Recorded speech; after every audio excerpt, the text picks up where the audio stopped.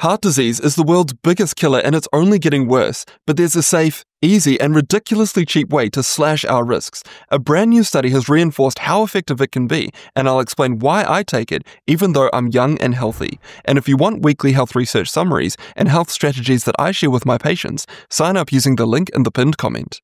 Let's start with the study. Researchers were curious about the way that doctors like myself usually treat heart disease. So when someone's had a heart attack, the clinical guidelines say that we need to get their LDL cholesterol levels lowered as much as possible. We've found that this is one of the best things that we can do to reduce that patient's odds of having another heart attack and other complications. But the standard guidelines take a somewhat surprising approach. In addition to diet and exercise, they advise starting someone out on high-dose statin therapy and then moving to combination therapy if statins alone don't lower their LDL cholesterol levels enough. And combination therapy just means adding another type of medication alongside statins to get a stronger effect. This is why the approach is surprising. We know that combination therapy after a heart attack achieves lower LDL cholesterol levels and better health outcomes than statins alone, and more than 80% of patients end up needing to move to combination therapy to reach these targets. So the researchers wondered this: what would happen if we just started patients on combination therapy right after they'd had a heart attack,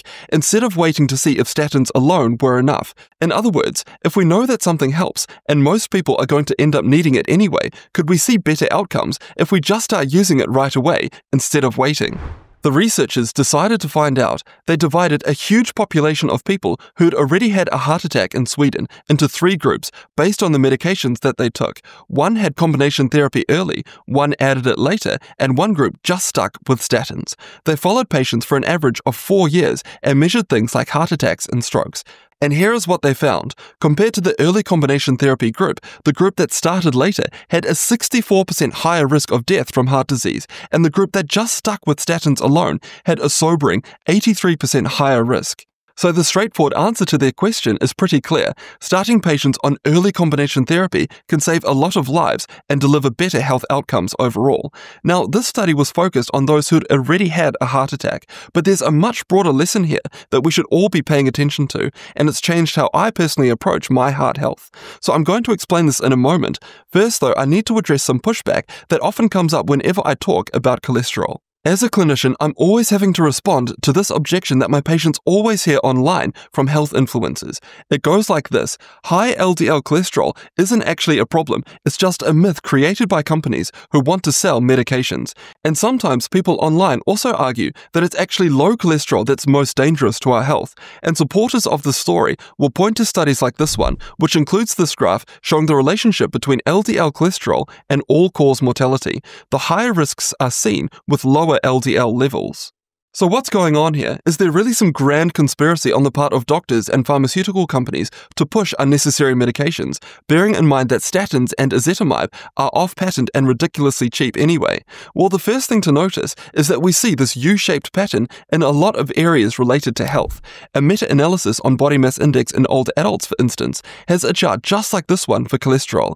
Are we really to believe that to be healthy, we should aim to be overweight? It's the same pattern for blood pressure. If there's a conspiracy, it seems to show up everywhere in medicine, but the actual explanation of this pattern has nothing to do with conspiracies or deception. Here's what's really going on. People who fall into the very low end for metrics like cholesterol, body mass index, and blood pressure often fall into 2 categories: the elderly and the chronically ill. In old age, we start to see a lot of health problems that can impact these metrics. Think of body mass index, for instance. When we reach advanced age, sometimes our appetite decreases. We eat less, so our weight comes down. So we're going to see much lower body mass index levels, and at this age, we're also going to see much higher mortality rates. A similar logic applies to the chronically ill. Very low cholesterol levels can be caused by liver disease and cancer, for instance, and these all raise mortality levels at the same time. But when studies are done carefully to correct for these confounding factors, like old age and chronic disease that distort the results, we tend to see a different picture. So consider this example. A large cohort study looked at over 40,000 patients and overall mortality. The association initially looks like this. Notice the high death risk at the left side of the graph, where the non-HDL cholesterol levels are lowest. Now look at the results after adjusting for age, malnutrition, and a number of other markers of poor health. The U-shaped association disappears, and we've now got a clear relationship between higher levels of cholesterol and greater mortality risks. But what we've looked at so far are observational studies. We want to widen our gaze to make sure that we aren't missing anything or being led astray. So when we have a look at this review of over 200 studies, including randomized controlled trials involving more than 2 million people, we still see a consistent pattern. Higher amounts of LDL cholesterol in the blood correlate with higher rates of heart disease. The link is so strong that the study authors concluded that the evidence clearly shows that LDL causes heart disease. But what about if you're otherwise healthy? You'll hear online that if we're a perfect weight, we don't have diabetes or issues with insulin sensitivity, and our blood pressure is perfect, then we don't need to worry about blood cholesterol levels. Well, an important study called the PISA study answers this question. We can see that blockages in our arteries can still develop if LDL cholesterol is above 50 to 60 milligrams per deciliter, even if all other risk factors, such as insulin resistance, are perfect. And this point is timely since a new study has been making the rounds on social media. It looked at so-called lean mass hyperresponders. So these are people who are very healthy, but they've got sky-high LDL cholesterol levels because they're on an ultra-low-carb diet, or the keto diet, for example. Now, these people, again, were extremely healthy except for their sky-high LDL cholesterol levels. And as expected, these participants saw rapid plaque progression in their blood vessels. And I covered this study in a separate video because there's so much misinformation about it, and it's linked in the pinned comment.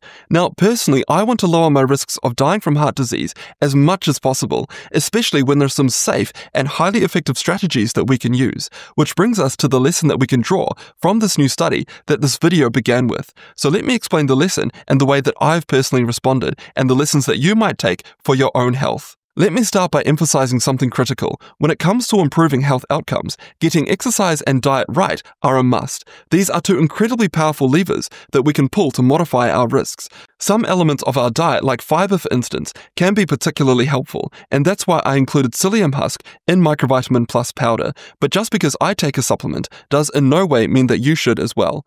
But what I see in the clinic is that diet and exercise by themselves are often not enough for us to hit these aggressive LDL cholesterol targets. So the target that I ideally want is to have a level below 50 to 60 milligrams per deciliter. And that's when we talk about low-dose statin therapy. This is the first-line medication to help bring down our levels. But many YouTube channels and blogs say that statins cause dementia. Now, this concern has been conclusively disproven in many clinical trials. The latest clinical guidelines actually suggest the use of statins to reduce dementia risks. Statins also don't affect testosterone levels, and muscle pains are rare, about 1 to 2 in every 100 patients.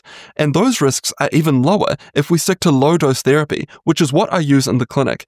Low doses are able to give us about 70% of the LDL cholesterol lowering effect that we see with a high dose, but the bonus is that we're much less likely to get side effects if we use low-dose therapy. But what if we need to push our levels even lower? Well, in the clinic, I usually turn to Ezetimibe at this point. It's a very well-tolerated medication. Only a small minority of patients experience some tummy upset, and this usually resolves with time. And it was that medication that was used in combination therapy in the study that we looked at the start of this video. It has a different mechanism of action to statins. Put simply, statins reduce how much cholesterol our liver makes, and Ezetimibe works by telling our gut to not absorb as much cholesterol. So since they work on two different pathways, they work really well together to overall lower our cholesterol levels.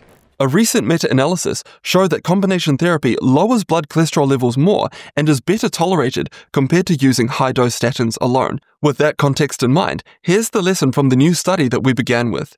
Heart disease is the result of accumulative processes and damage that slowly builds up in our arteries, so starting early pays massive dividends in the long run.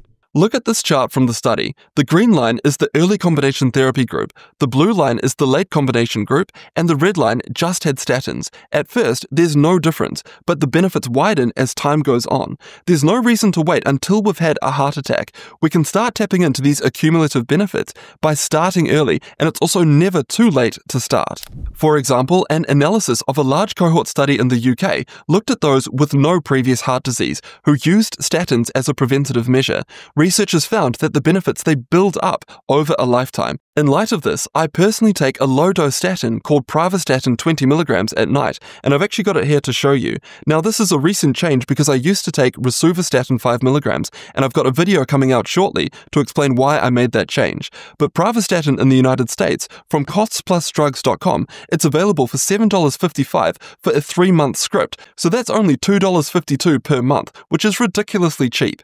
And this is what sometimes surprises people. I also take Ezetimibe 10 milligrams, which again I've got here to show you, and I do that because I want that combination therapy. Just by using pravastatin or rosuvastatin at the lower doses, I wasn't quite reaching the targets that I wanted, but adding in Ezetimibe allowed me to get to that target, and it's only $9.49 for a 3-month script, so $3.16 per month. But hopefully you can see my logic. I want to keep my LDL cholesterol levels low, and I want to start now when I'm young so I can prevent buildup of plaque in my arteries. Remember, heart disease is still the world's #1 killer, so if I can take 2 cheap and safe medications that will minimize my risks, for me it's a no-brainer. But back to the new study on so-called lean mass hyperresponders, which has created a firestorm online.